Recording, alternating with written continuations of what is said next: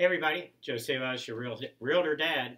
We're continuing to talk about financing. So one of the main types of finance out there is FHA financing.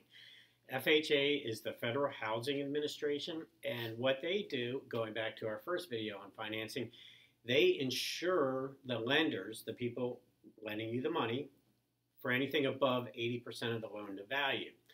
That's all they do. They don't actually do the lending, they do the insuring of it through the government.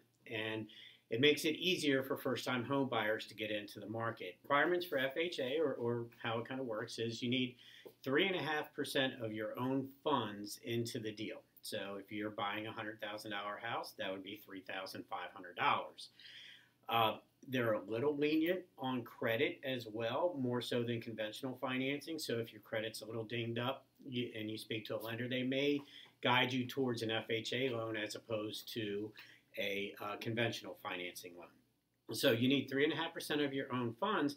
But what's important with that 3.5% with FHA guidelines is that can come as a gift from a blood relative in the family. Mom, dad, whomever, if they want to gift you, just give you $3,500, you can use that as your funds in. Then you can also get a closing cost credit from the seller to cover your closing costs towards the purchase as well. I used an FHA loan for my first purchase. It is a great program. The two different types of insurance you're going to have with FHA is the first one is called the MIP, and that's the mortgage insurance premium.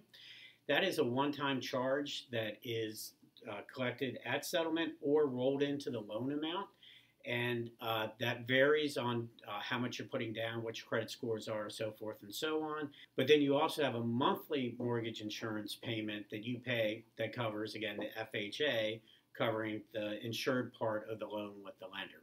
Great program, how a lot of people get into their first house. Highly recommend it.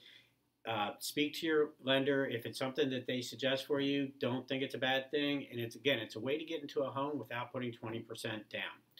What do you call a pig that does karate? What? Pork chop. I like that one.